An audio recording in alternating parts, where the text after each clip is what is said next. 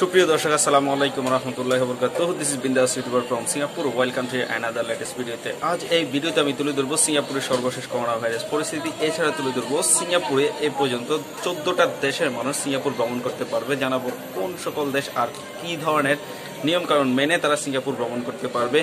এছাড়া বাংলাদেশ থেকে একজন লোক আসছিল যে ভুয়া সার্টিফিকেট নিয়ে আসছিল করোনা ভাইরাসে, কিন্তু সিঙ্গাপুরে সে ধরা হয়ে গেল। আর এটা নিয়ে এখন বিরাট আকার ধারণ করছে পুরো বিশ্বে, আর এই বিষয়টা এখন বিরাট আকার ধারণ করতেছে, জানাবো তার বিষয়। এছাড়া সিঙ্গাপুরে বিগত কয়েক দশকের মধ্যে গত এক সপ্তাহে হাইস্ট ডেঙ্গু রোগে আক্রান্ত রোগী পাওয়া গিয়েছে। সো জানাবো ওই বিষয়টা বিস্তারিত। এছাড়া ভিডিও শেষে তুলে ধরবো একজন সিঙ্গাপুরে একজন প্রবাসী বাংলাদেশির সেই করোনা ভাইরাসে আক্রান্ত হয়ে সিঙ্গাপুরের ডাক্তাররা তাকে কি ধরনের সুযোগ সুবিধা দিয়েছে, কি ধরনের চিকিৎসা দিয়েছে, কিভাবে হেল্প করছে, ওই বিষয়টা একটা সুন্দর একটা হিস্টোরি কাহিনী তুলে ধরবো।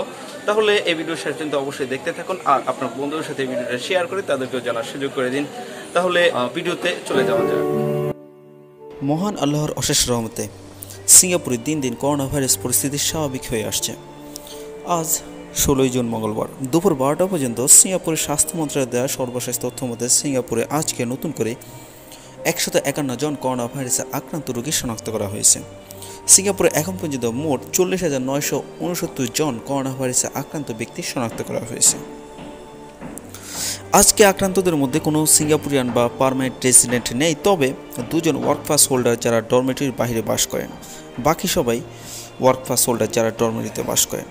করোনা ভাইরাসে আক্রান্ত হয়ে 15 জন 777 জন হাসপাতাল থেকে ছাড়পত্র পেয়েছে। এ পর্যন্ত মোট 30,366 জন হাসপাতাল থেকে ছাড়পত্র পেয়েছে। করোনা ভাইরাসে আক্রান্ত হয়ে এ পর্যন্ত সিঙ্গাপুরে 26 জনের মৃত্যু হয়েছে।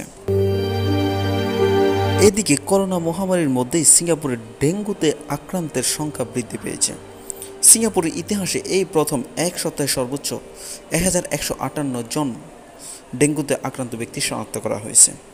সো বাংলাদেশি প্রবাসী ভাইরা যারা আছেন তারা অবশ্যই সাবধানে থাকবেন, নিরাপদে থাকবেন।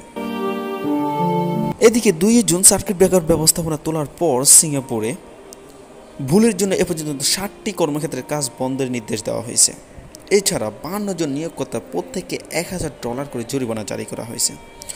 জনশক্তি মন্ত্রণালয় MOM নিরাপদ ব্যবস্থাপনার গুরুত্বকে অব্যাহত না রাখায় সোমবার 15 জুন সন্ধ্যা 5টা পর্যন্ত এই 60টি কর্মক্ষেত্রের কাজ বন্ধ এবং 52 জন নিয়োগকর্তার বিরুদ্ধে $1000 করে জরিমানা জারি করেন।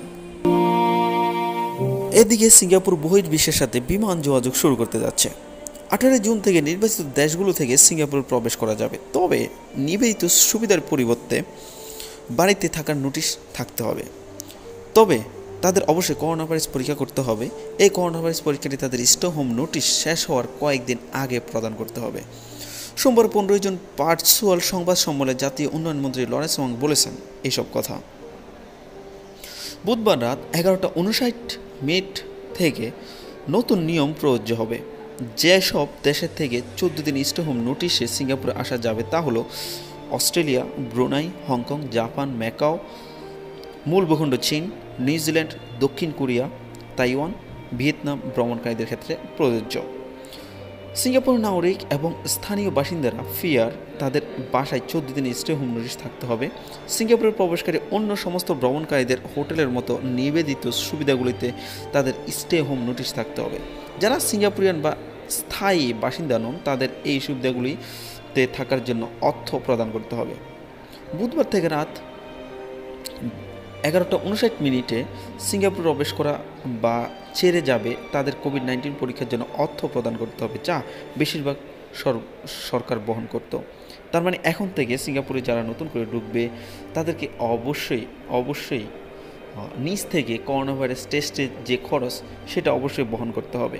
কোভিড-19 পরীক্ষার জন্য $200 পর্যন্ত খরচ হতে পারে, যখন একটি ডেডিকেট স্টে হোম নোটিশের সুবিধার্থে 14 দিনের অবস্থানের জন্য $2000 খরচ পড়বে।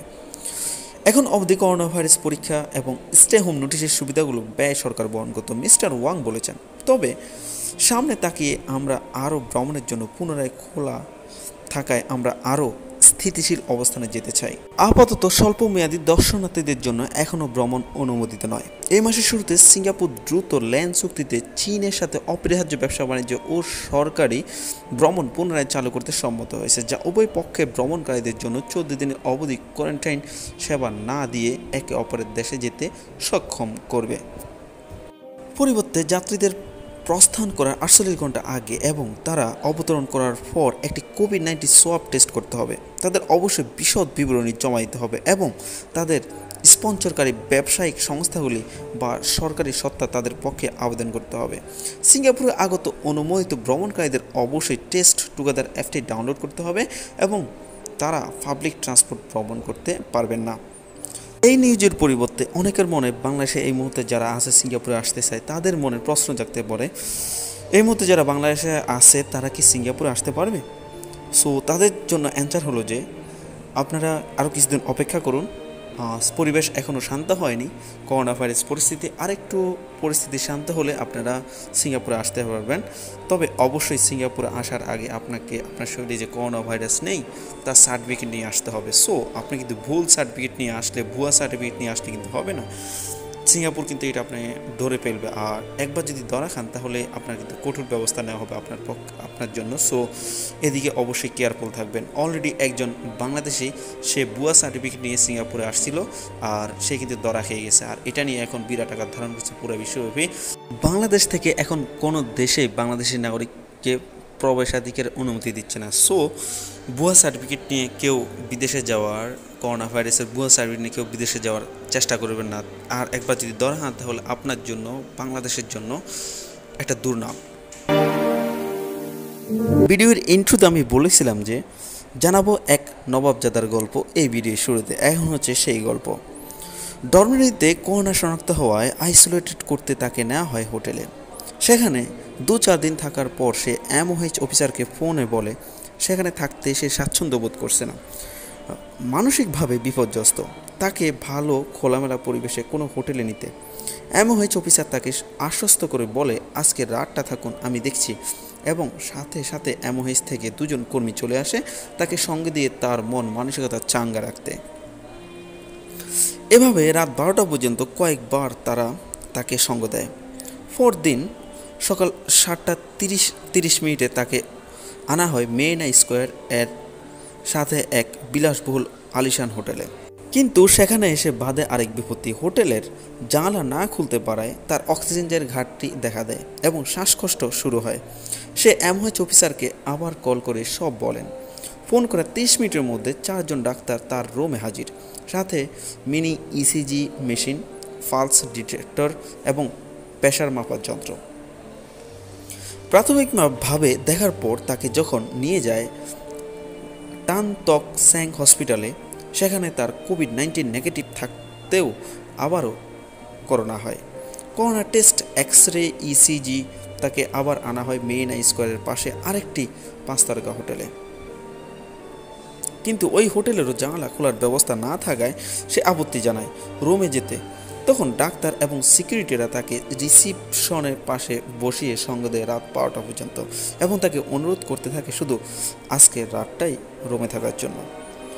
পরদিন সকালবেলা ডাক্তার এসে তাকে হোটেলের নিচে নামতে অনুরোধ করেন এবং তার সার্বিক পরিস্থিতি পর্যালোচনা করেন এবং তাকে তার মনোরম পরিবেশে VIP অপর একটি হোটেলে নিয়ে যায়, যেন প্রকৃতির খুব কাছ থেকে ফ্রেশ অক্সিজেনে গ্রহণ করতে পারে, সুস্থ থাকতে পারেন, ভালো থাকতে পারেন। এখনও প্রতিনিয়ত তার সার্বিক পরিস্থিতি MOH এবং ডাক্তারেরা পর্যবেক্ষণ করে যাচ্ছেন। MOH অফিসার, ডাক্তার, নার্স, হোটেলের সিকিউরিটি সহ সকলের ব্যবহার কতটা অমায়িক আপনি কল্পনাও করতে পারবেন না। তাদের ব্যবহার দেখলে মনে হয় আমি এই দেশের অনেক বড় মাপের কোনো VIP গেস্ট। ভুলে যাই আমি এদেশের সামান্য একজন অভিবাসী শ্রমিক মাত্র। ভালোবাসা, সম্মান, শ্রদ্ধা আর কৃতজ্ঞতায় মাথাটা নত হয়ে আসে। ভাবতেই গাল গড়িয়ে অশ্রু ঝরে। আমার দেশে আমি মাত্র একটি সংখ্যা হলেও এদেশে একজন VIP, একজন সত্যিকারের নবাবজাদা। অবশ্যই এই পোস্টটা লিখেছেন আমাদের সুমন শিকদার ভাই, যিনি সিঙ্গাপুর প্রবাসী। আমি ফেসবুক থেকে এটা কালেক্ট করেছি। সো গাইজ, এই হচ্ছে সিঙ্গাপুরের মানবিকতা, এই হচ্ছে আজকের সর্বশেষ নিউজ আপডেট। এই ধরনের নিউজ আপডেট পেতে এখনই আমার চ্যানেলটা সাবস্ক্রাইব করে রাখুন আর আপনার বন্ধুদের সাথে শেয়ার করে তাদেরকেও জানার সুযোগ করে দিন এই ভিডিওটি। Thank you so much for watch this video. দেখা হবে নতুন কোনো ভিডিওতে আগামীকাল।